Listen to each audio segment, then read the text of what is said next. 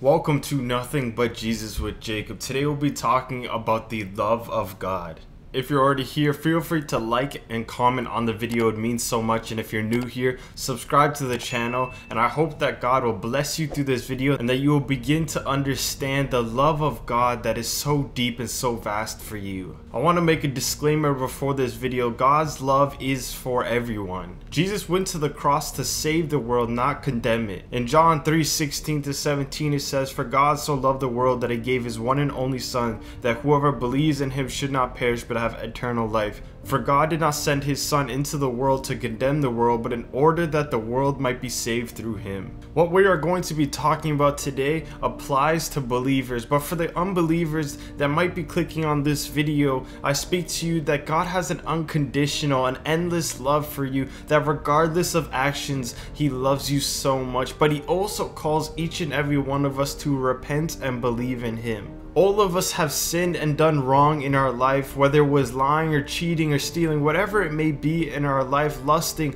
whatever it is. We have all sinned in one way or another and are imperfect. Therefore, we need to repent, turn away from our sin, and therefore turn to God. Regardless of any sin that we committed, we must repent and turn back to God. And in doing that, we must believe that Jesus Christ is our Lord and Savior, and believe that God has the power to save us, and this will bring salvation into our life. Romans 10:9-10 says, "Because if you confess with your mouth that Jesus is Lord and believe in your heart that God raised him from the dead, you will be saved. For with the heart one believes and is justified, and with the mouth one confesses and is saved." The love of God is available for every single human being, and God is waiting with open arms for the person who would choose to believe in his one and only Son. Even if you did not believe in God before clicking on this video, the love of God is still available for you. He still loves you with an unconditional love. And after you've committed your life to God to believe and follow after him, you can experience that love in such a great and deep way. In John 1:12 it says, "But to all who did receive him, who believed in his name, he gave the right to become children of God." Once you truly believe and trust God with your life, you are now a child of God. And when you're his child, you get to experience the love of a father. You get to experience the love that God has for you. It's available for every single person, but to those who believe are given the right to become children of God and therefore experience it. And I want you to experience the love of God. I want you to follow God for yourself and understand how much and see how much he loves you. I grew up thinking that I knew what love was, but it wasn't until I finally gave up on following after sin and started following after God and chasing and seeking after him that I started to realize I didn't know what love was. I was chasing after things in my life that I thought were going to give me love, whether it was people or things in my life, materialistic things that I was chasing after that I thought would bring love into my life, and they never did. But what I found is that when you come to God, there's an endless love that he has for you that you can only experience when you're in relationship with the creator of the universe. So I want to encourage each and every one of you to go and seek after God. And if you haven't already, give your heart to Jesus Christ, because he loves you so much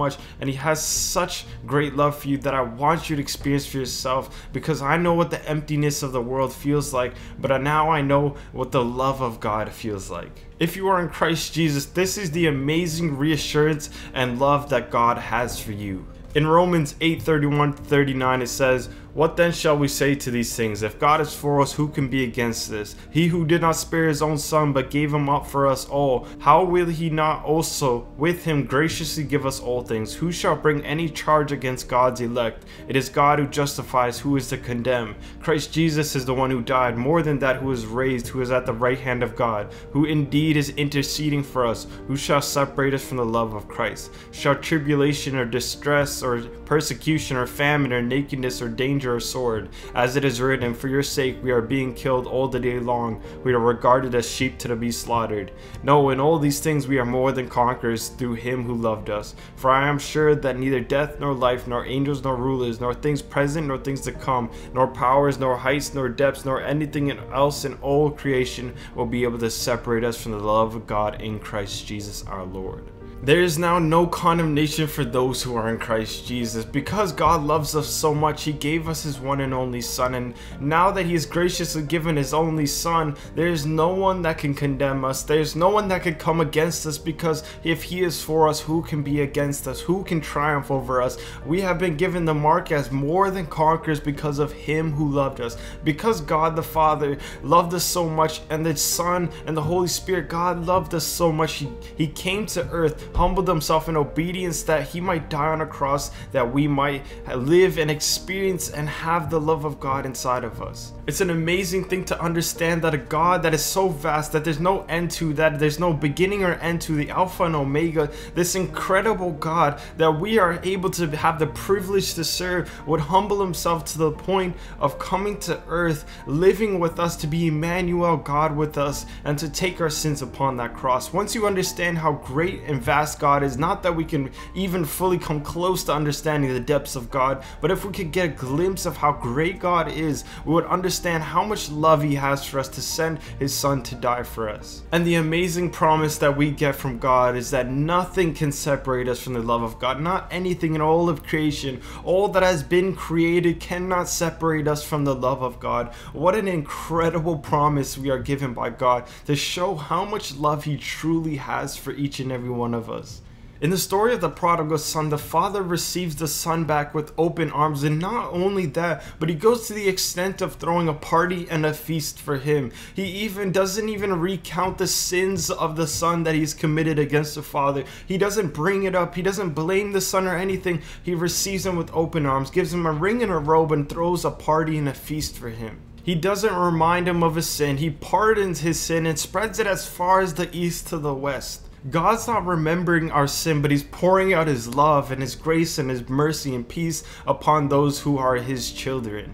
In 1 Corinthians 13:5, it talks about love, and it says, it does not dishonor others, it is not self-seeking, it is not easily angered, it keeps no record of wrongs. God is not waving your wrongdoings and your sins over your head. That's what the enemy's trying to do, accuse you of all the things you've done wrong. What God is doing, he's looking to love you in the best way possible, and he's working out everything for the good of those who love him and are called according to his purpose.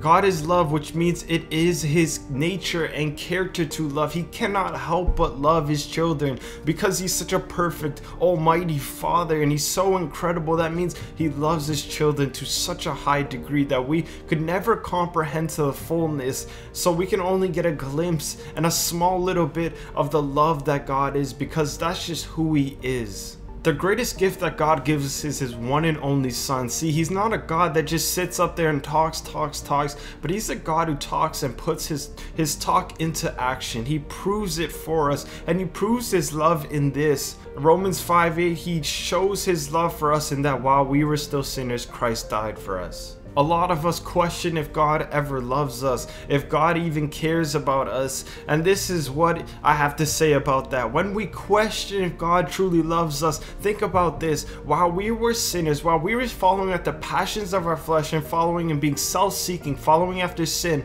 God still loves us, which means that God loved us while we were out there following after sin. So there is no question in my mind that he loves you right now. Do not let anybody tell you that God does not love you. Don't let any human being tell you that. Don't let any demonic forces and spirits tell you that you're not loved. And certainly do not let yourself tell you you're not loved. For years of my life, I battled with severe depression and even suicide. So for these things, I always told myself that I would never be loved, that I was incapable of being loved by anybody. But God flipped the tables on what I was thinking and what I was telling myself. To this day, I'm still learning about God's love for me. I barely scratched the surface of understanding the depths of the love that God has for me. God is endless, and you'll never finish searching out the depths of who he is, and you'll never find the end of his love. See, for me, as I was saying before, I've struggled with saying that, no one could ever possibly love someone like me, and you might be in the same similar situation where you feel like there's no possible way God could love you for all the things that you've done. There's no possible way that he could love me for all my sin. And God's saying, you know what? I saw you while you were a sinner, and I still sent my one and only son to die for you. Jesus Christ went to the cross knowing that you would live years of your life following after the passions of your flesh. God saw you at your lowest and he still loved you. God's gonna see you at your highest and he's still gonna love you. Regardless of the bad things you do or the good things you do, his love for you is steady and is always being poured out for you. So know this, whatever the world tells you, do not listen to the world. Do not listen to those people in your life telling you that you cannot be loved. Don't listen to your own mind condemning you, but know this, that if God has justified you, who can condemn you? If God loves you, who can ever in all of creation separate you from the love of Christ?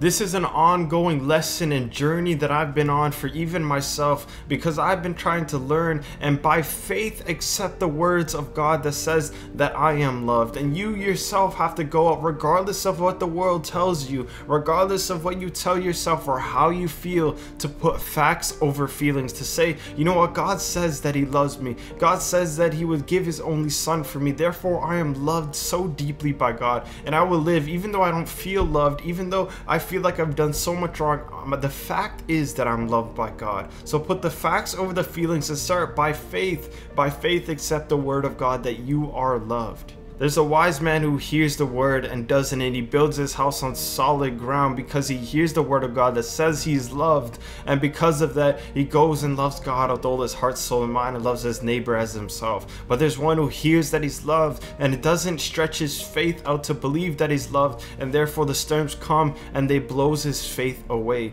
But what we need to do is by faith receive and put into action and know that we are loved by God. There's a reason why the two greatest commandments have to deal with love. There's a reason why God wants you to love him with all your heart, soul, mind, and strength, because God wants to pour his love out for you. God wants to love you so much and engulf you in that love. And when you have that love of God inside of you, you pouring out your love for him, and that way you can pour out your love for those people around you.